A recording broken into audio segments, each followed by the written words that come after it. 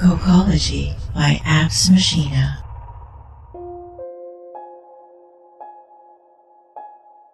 A true adventure. Have you ever had a true adventure? The kind you read about in novels or watch on the silver screen. An action-filled series of cliff-hanging scrapes and brushes with destiny.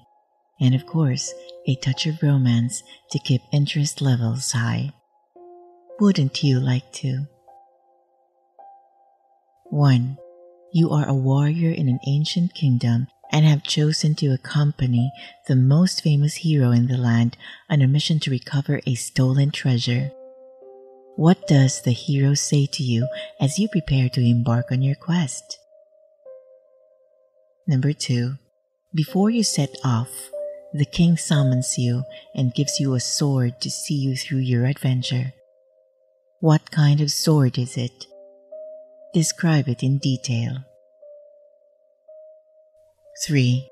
Your travels take you over high mountains and through dense old forests, and you encounter many obstacles and crises along the way.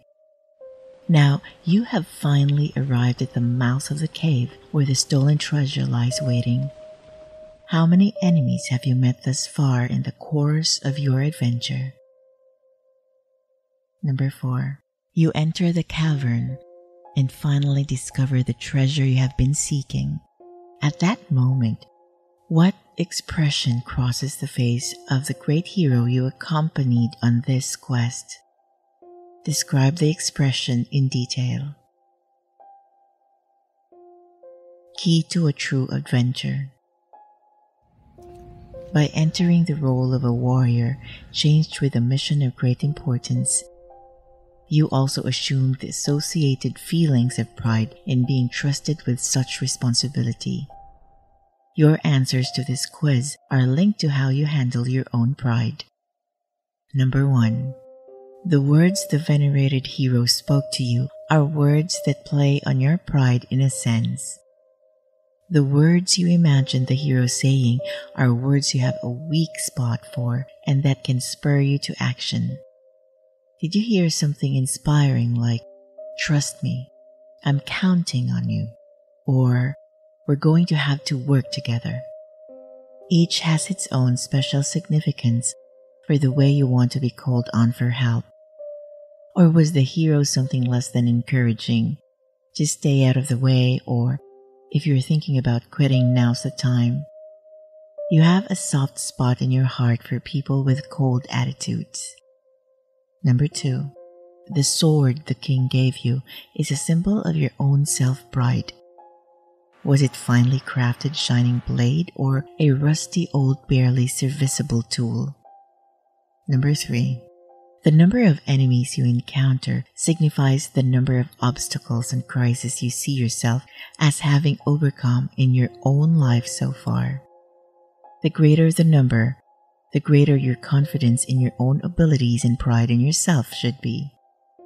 How many did you say? Several hundred? One thing you don't lack is self-assurance. Of course, after all those adventures, we're sure you have very valid reasons. Just 1 or 2. Maybe you need more life experience to help you gain confidence in yourself. You didn't meet any enemies? Either the villains were too scared to show their faces after hearing you were coming, or you just figured they wouldn't bother with someone insignificant like you. 4. How did the hero react on recovering the lost treasure?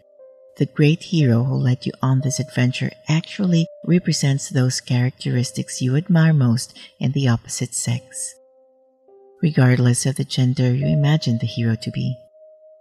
The expression you pictured on the hero's face is the expression you find most attractive on a person of the opposite sex. Was it an ear-to-ear grin?